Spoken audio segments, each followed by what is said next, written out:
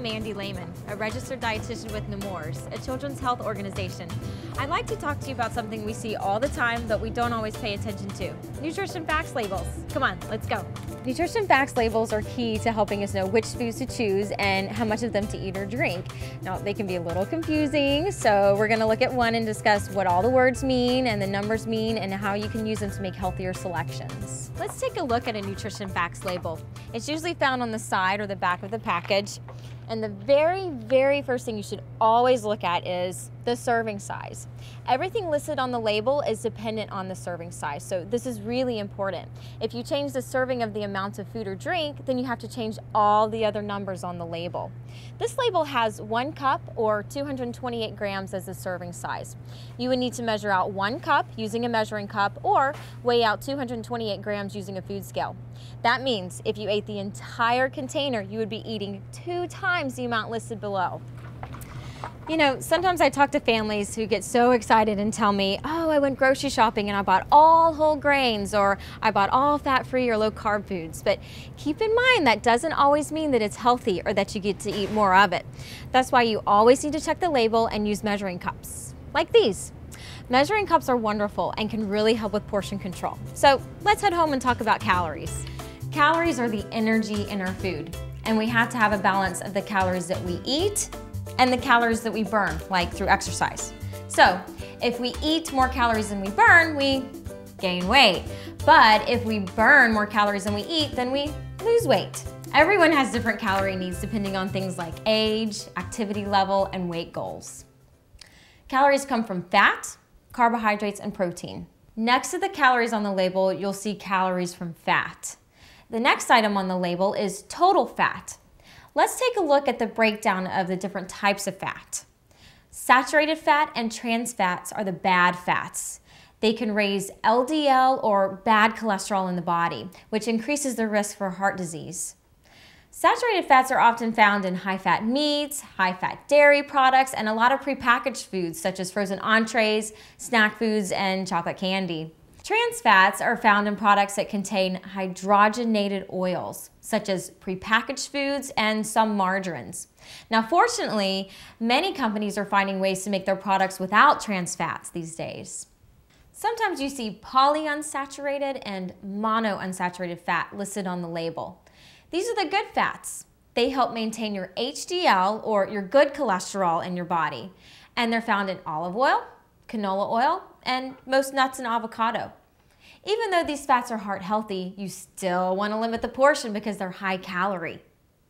Some of the cholesterol we eat might affect the cholesterol in our body, but it's important to limit saturated fat and trans fat to help prevent high cholesterol in our body. Let's talk about sodium.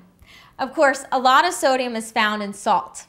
The body only needs about 2,400 milligrams a day of sodium, which is the amount in 1 teaspoon of salt, which is the size of about the tip of my thumb.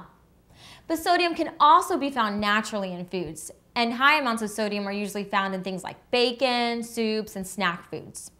So keep in mind that even though you may not use a lot of salt in your cooking or add salt at the dinner table, you may be getting sodium from other places. Total carbohydrates. Carbs, or carbohydrates, have gotten a bad rap, but we're learning more and more that we should really take into account the types of carbs. Underneath the total carbs on the label, it gives you a breakdown of different types of carbs. Dietary fiber is healthy and something we should get plenty of. It helps us feel full, so we may end up eating less. It helps us go to the bathroom. And for diabetes, it can help stabilize blood sugars a little bit.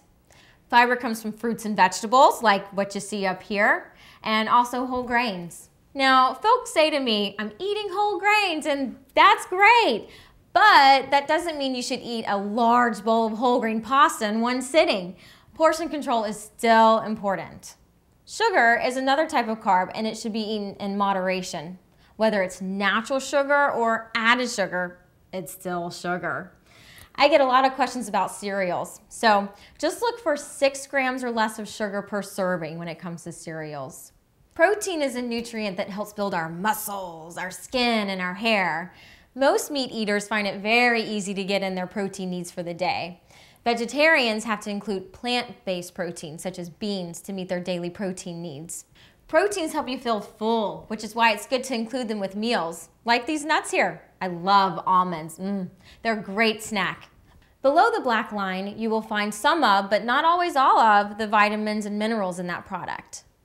At the very bottom of the label is a footnote showing the recommended dietary advice for all Americans. Along the right side of the nutrition facts label, you will see a list of percentages for each nutrient, which shows the percent daily value.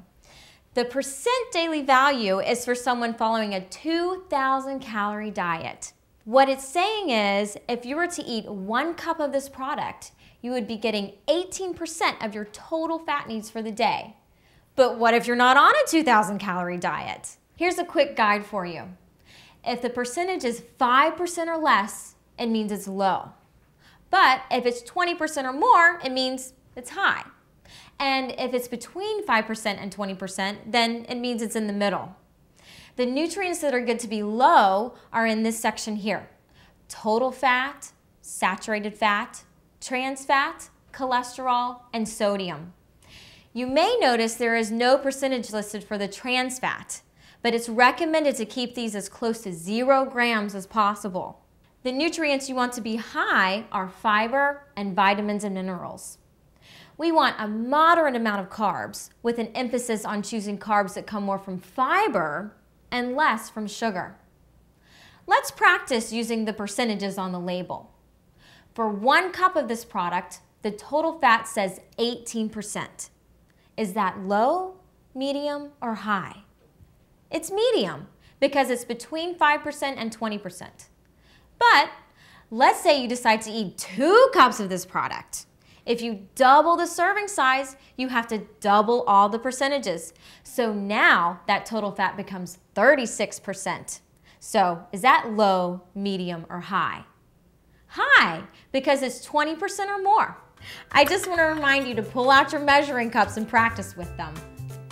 Now that we've learned to read a nutrition facts label, let's use our knowledge to compare products.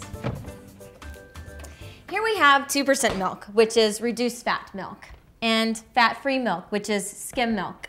If we look at the labels, both serving sizes are the same, 1 cup. However, the 2% milk is 130 calories per serving, and the fat-free milk is 90 calories per serving. So by choosing the fat-free milk, we'll be saving 40 calories per serving. Let's compare the fat and cholesterol. The 2% milk's daily value is 8% for the total fat, 15% for the saturated fat, and 7% for the cholesterol. Check out the fat-free milk. The percent daily value is 0% for the total fat, saturated fat, and cholesterol. Now this is interesting. All the other nutrients are very similar in each of the milks. You get all the good nutrients in the fat-free milk without the calories, bad fat, and cholesterol. So now that you know how to read a nutrition facts label, you have all the tools you need for picking out healthy foods and healthy portions.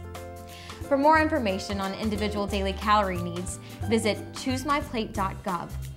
You'll also find great tools and information at kidshealth.org, the most visited website for children's health information.